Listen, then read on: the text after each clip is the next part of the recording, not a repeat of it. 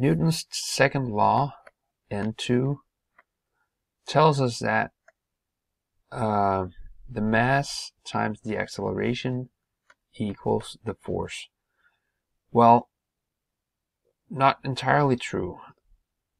To be more precise, the mass times the acceleration equals the sum of the forces that work on a body. And to be even more specific, these forces are actually vectors, as is the acceleration. Remember, a force has a magnitude and a direction. The same thing goes for acceleration. The fantastic thing about Newton's second law is that it connects the motion of a body to the forces that act on the body. Typically, these are known, or we assume that we know these forces, whereas the motion of the body is what we want to find out. That's unknown to us, but we can use this law to compute, to find the acceleration and thereby the motion of the body. And to do that, we're going to use free body diagrams, and I'm going to go through a list of 5 bullet points to show you how to do it. So here's a typical situation from everyday life. Here we have me pulling a sleigh on which my wife sits, and I'm interested in finding out what's the acceleration of this sleigh. So before I even start, I have to make up my mind what's the body. Oh, sorry. What's the body of interest? And in my case, that would be the sleigh. Not me, not my wife, but the sleigh. How does a sleigh move? That's what we are out to find out. And the first thing we want to do is to draw the forces. And when I say the forces, I mean the forces that act upon the body, not the forces that the body acts upon other objects with. So first of all, we have like the gravity on the sleigh itself. So that would be m times g. And it's a vector. We can call it W sleigh. Oh, sorry. Sleigh. It's a vector and it points downwards because that's what gravity does. Also, my wife has a weight, although I'm not going to expose that. So she acts upon this sleigh by her weight. You can call it W wife. It's a vector as well, and it points downwards. It's actually her gravity, but we'll just call it weight, W wife. Then there is a normal force, which is the force from the snow. Usually we'll call it capital N. It's a force which points upwards. It's the force we can feel when we walk on the ground. The force that makes sure we don't fall all the way through the earth. In fact, when you look at it, it's an electric force if you look at the molecule at a molecular level. And then there's the force that I act upon the sleigh with. I'll just call it F. You know, I'm pulling the sleigh along this in the direction of this string here. And finally, there's the force that makes life hard, and that's the friction force. I'll just call it F fric.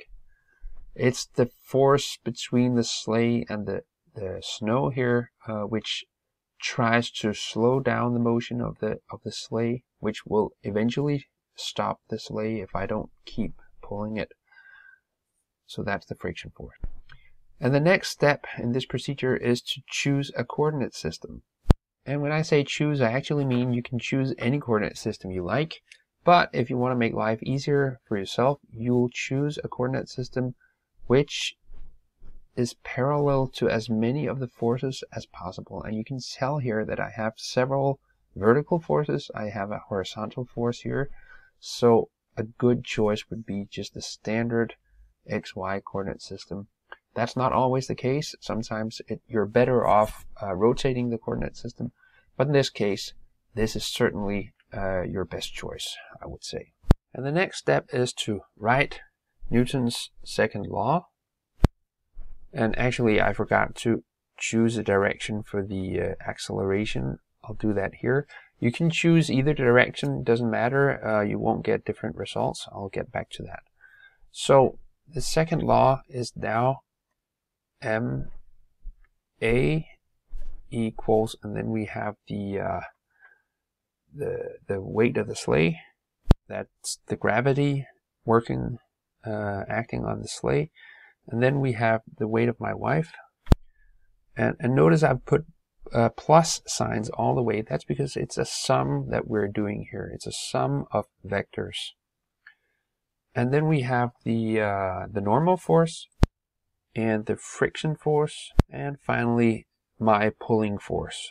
So there we have it. And what we want to do now, the next step, is to project those forces, or you could say project the equation onto the coordinate axes, so that from this vector equation I obtain two scalar equations, one for the x direction and one for the y direction.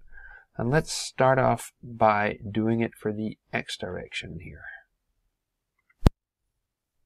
Well, for the left hand side of this equation here, the vector equation, I have m times a. A is certainly in the x direction, and it's working the way I've chosen the direction here. It's going in the positive x direction. So it just projects onto the x-axis the way it looks here. Then we have the friction force. It's also entirely in the x direction, but it's in the negative x direction. So I'll give it a minus here. Notice that these are no longer vectors. These are just scalars. These are just numbers, because I'm projecting onto the x-axis. And then we have the pulling force that I'm exerting.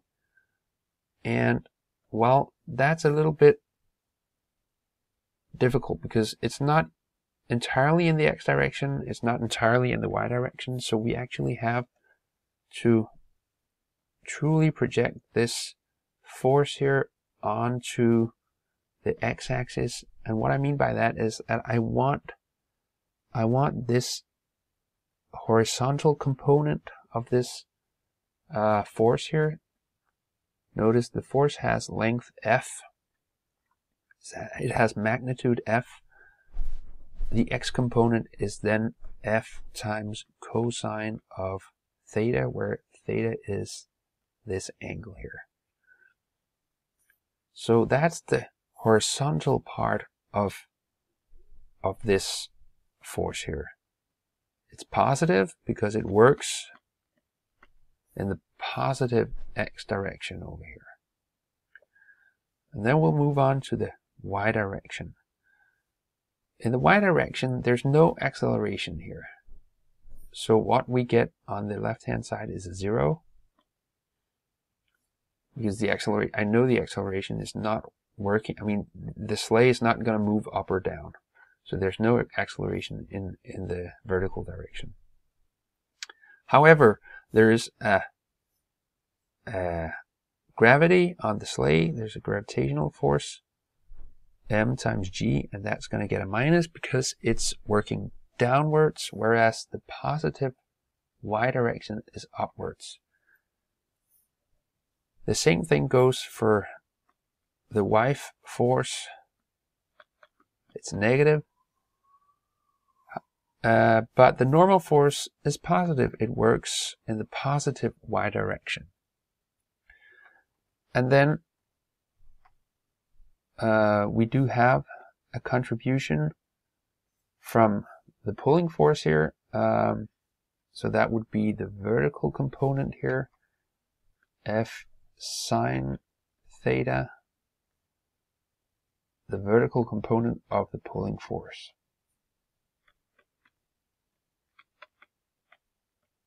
Like that.